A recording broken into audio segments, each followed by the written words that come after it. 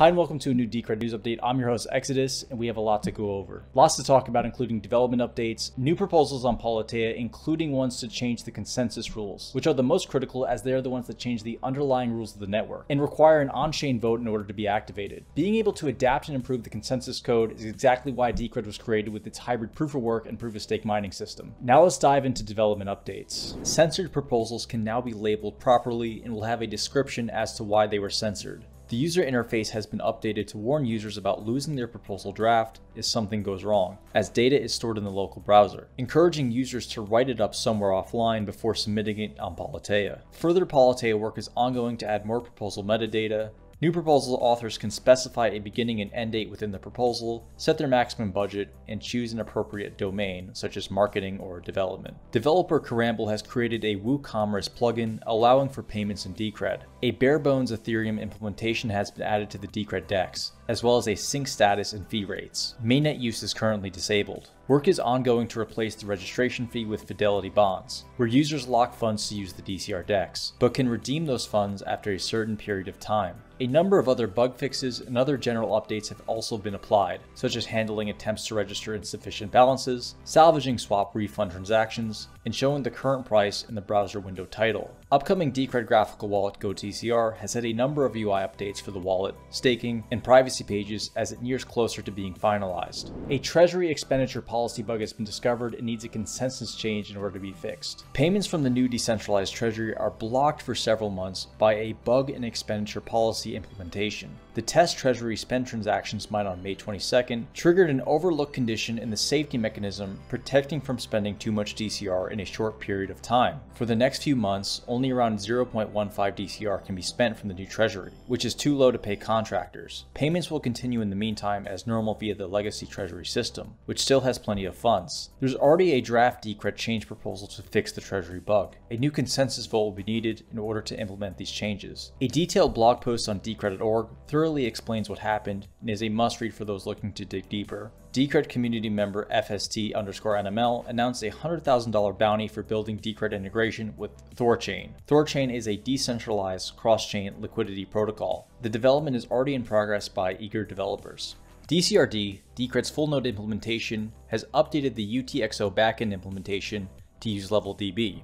This results in 10% faster initial blockchain download and 12% reduced memory storage. Decred has been given a USD pair on Bitfinex, and Bitcoin.com has listed Decred with BTC, ETH, and Tether pairs. We recently hit new all-time highs in staking participation and in the number of coins mixed. Let's take a look at network statistics. DCR data is the best way to comb through the Decred network stats. The ticket price, which is the cost of staking on the Decred protocol, has shot up to 319 Decred per ticket, after falling to just 120 Decred per ticket. This is the highest ticket price ever in Decred history, even taking into account the old staking algorithm, which saw prices wildly fluctuate. Nearly 58% of Decred in circulation is currently being staked. We recently had a staking participation high of 59.7%. Remember, the ticket pool size has a target of 40,960. If the number of tickets surpasses this number, the ticket price will adjust upwards accordingly. The pool is currently 3.55% over target, so the price will increase even higher. The current vote reward is 0.73 DCR per ticket voted.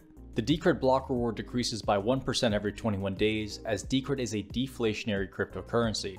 Like with other proof-of-work coins that run on ASIC miners, the Decred hash rate had plummeted due to China kicking out their masses of miners, though it looks like miners are coming back online with the increase in hash rate. Those looking to buy mining hardware should be aware of scammers, faulty hardware, and other bad actors that have arisen due to this situation. If a deal looks too good to be true, it likely is. Because Decred uses a hybrid proof-of-stake, proof-of-work mining system, majority attack needs not only majority hash rate, but also the majority stake. This means even with the dramatic drop in hash rate, the Decred chain is still incredibly secure against possible attacks.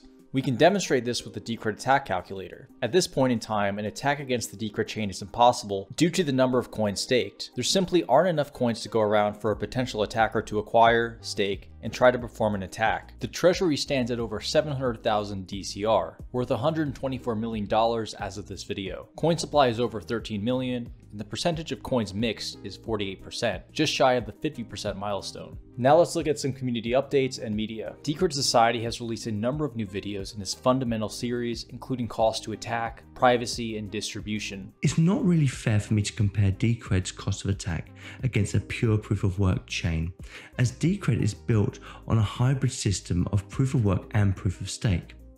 But because of these developments, it's likely that Decred will be in the realms of 20 times more secure than a system with a similar hash rate and price per coin. Currently, Decred's hash power is only 210 petahashes, but the cost of attack is just short of $1 billion per hour. And as Decred has a current market cap of just over $1 billion, it makes this attack completely pointless. So the next question is, what happens if an attack is successful? If an attack is successful, this would cause the blockchain to start following a new block path and continue down that path until the attack is stopped or the hash power gets redistributed. This is due to the blockchain protocol having a built-in feature that determines the longest chain as being the true chain. If a miner had more than 51% of the hash power, they can build blocks faster, causing them to have the longest chain. Blockchains need wide distribution to prevent this kind of attack happening. The consequences of any of these kinds of attacks is that the participants can lose a lot of money. And the longer the attack goes on for, the more serious this becomes. Decred's core developers witnessed how destructive it can be to rely on external funding or venture capital. The three main concerns here are: 1. The funders tend to push the project in a direction that doesn't align with the intended goals. 2. VC funding normally has short-term goals that yield high returns initially, but compromise the project in the long term. Short-term goals rarely have a good outcome for the long-term success of a project. The compromises made during this time can destroy the overall sentiment from which a project may never recover. And then finally, once the profits have been made and extracted, the capital normally disappears, leaving the project in a chaotic state and more often than not without coherent direction or leadership. Decred has preserved its treasury to a high standard and have been careful to allocate the coins wisely on tasks and utility that will add value to the project over time. Over the last 30 years, we've seen our national treasuries diminish and in some cases fully depleted. National governments have become increasingly reliant on debt to fund the burdens of the state and to fund the ever-growing expansion of government. So here's the thought experiment. Imagine a country or a business that could not hold debt or assets, where the balance was either positive or zero, but never negative, and where its value could only be assessed by its productivity. You would of course be imagining the world of the DAO, the Digital Autonomous Organization, where Decred is well and truly leading the way. The Decred in Depth podcast has also been extremely active with a number of new guests. Do you have a mental model for how high DCR can go in the next 1 to 2 years? The main catalyst for DCR going really high, and we're talking about ceilings here, so maximum optimism. I think that there's a strong and growing narrative that Ethereum by use and by market cap metrics eventually can outperform Bitcoin as Ethereum's use cases, and I'm only talking about use cases, I'm not talking about any other fundamentals here, as its use cases and its directly observable usage outpaces that of Bitcoin, at least in a measurable transactional value aspect. So once Ethereum breaks the Bitcoin market cap ceiling, it's kind of open season for a bunch of other speculative competitors to do the same. And we both know that Decred has a lot of big, smart backers who are playing the long game with it, as well as small, smart backers who also understand its value prop and are playing the long game. Do you see any irony in an anti-tax film being funded by what is essentially a tax on the Decred protocol? I see a lot of irony in that statement. I'm anti-taxes in the way that they currently exist. But I also, like Benjamin Franklin and various others, recognize the inevitability of taxes. As I said to you before, there's never been a civilization without taxation of some kind.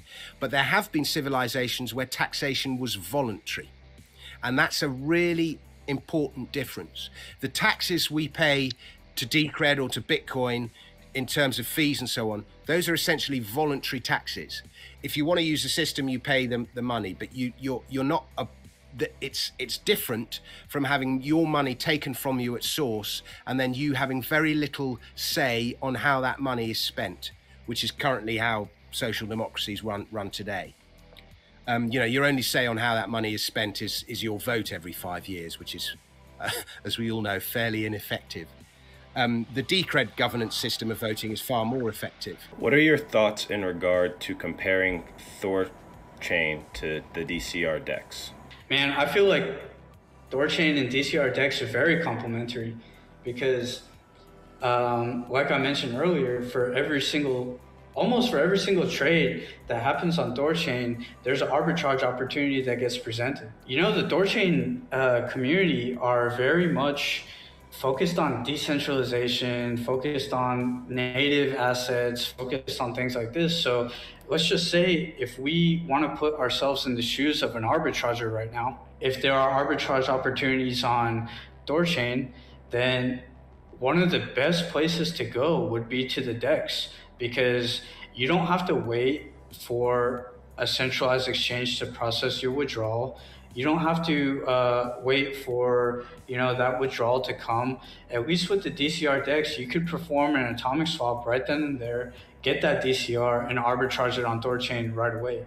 So I feel like they are very much complementary, and I feel like the Thorchain integration, if it has a lot of volume, then it would generate additional users to the DCR DEX that are arbitragers on the Thorchain platform, because they want to make sure that they could get their DCR or possibly sell that DCR in a very immediate manner.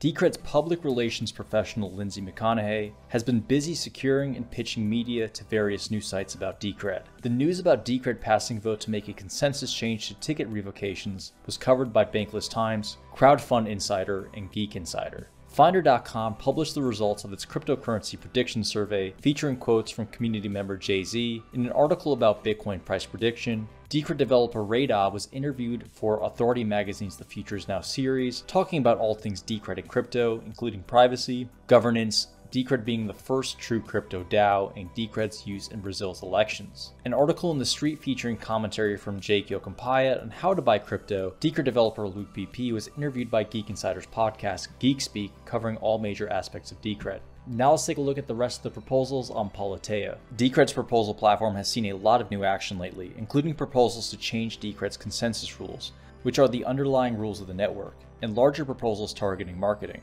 The explicit version upgrades consensus change proposal passed with 99.9% voter approval, with nearly 20,000 votes cast, reflecting a 47% voter turnout. This proposal will make modifications to Decred's transaction and scripting language version enforcement to reject all newer versions until a consensus vote explicitly enables a given version along with the fully defined semantics for it. The aim of the change is to streamline the consensus change deployment process so that future changes can be developed and rolled out more efficiently. This will make it much more difficult to deploy any changes to consensus rules via a soft fork. It also reduces the possibility of malicious actors taking advantage of users running old software. This proposal is essentially making the trade-off of removing soft forks as an upgrade path, with the advantage of generally better compatibility, easier development, security, and integration. Since Decred upgrades via on-chain governance voting via hard fork, there is no need for soft forks in order to upgrade. The total budget asked to create the code and write the Decred change proposal documentation is $6,000 payable in Decred, and the work will be completed by core Decred developers from Company Zero. The Decred content and asset translation proposal, Phase 2, passed with 97.3% voter approval, 19,573 votes were cast, reflecting a 46 voter turnout. This proposal renews ongoing work to translate Decred media and software into important languages such as Spanish, Chinese, Arabic, and Portuguese. Of the initial $33,000 budget requested, the original proposal made use of $14,690 worth of funds. The budget remains the same at $33,000 payable in Decred to last the remainder of 2021, or about 7 months. The Twitter bot Phase 1 proposal from CoinShuffle passed with 85.3% voter approval and a 46% voter turnout. This proposal asks for $2,240 payable in Decred for past work in creating a Twitter bot that reports statistics regarding Decred's Stake Shuffle privacy feature. CoinShuffle has released the code publicly on GitHub. Phase 2 will involve more metrics including on-chain transaction volumes, total value staked, block reward reductions, total cost to attack, and project milestones. The automatic ticket revocations consensus change passed with 94.8% voter approval with a 51% voter turnout,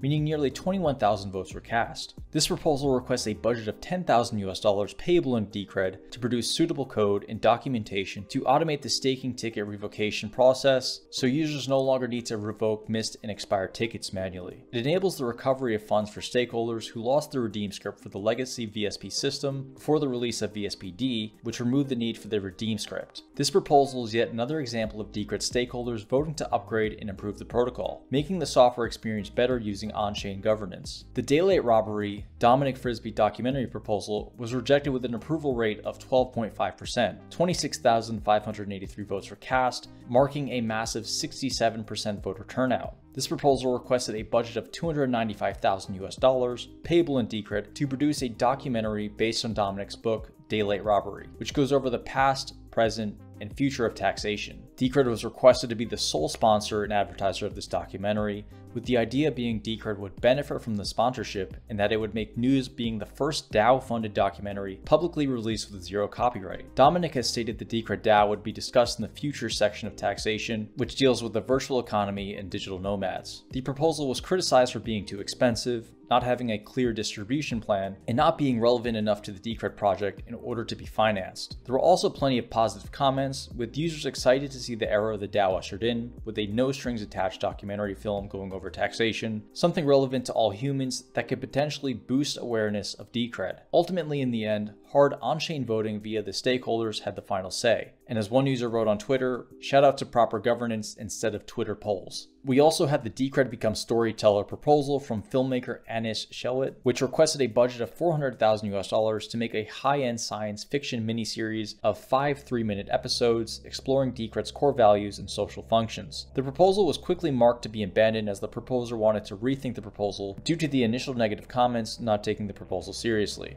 The Dubai Crypto Conference participation proposal from SZ1 is also under discussion. She says the Dubai Crypto Conference is a great opportunity for Decred to show its presence in the Middle East, as it has new crypto exchanges, is a tax-free jurisdiction, and will have many high net worth investors in attendance. There are various presentation packages offered that range from $5,000 for only a remote presentation, up to nearly $20,000 to have presentations in person, and to have Decred representatives physically at the event, with Decred featured in event press releases. SC1 will have to choose which option stakeholders will vote for. Some stakeholders have commented they believe this would be a positive experience and good marketing opportunity, while others believe marketing events are not worth the investment. Thanks for watching this Decred news update. Be sure to check out decred.org to learn more about the project.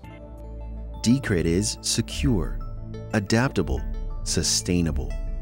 Learn more at decred.org.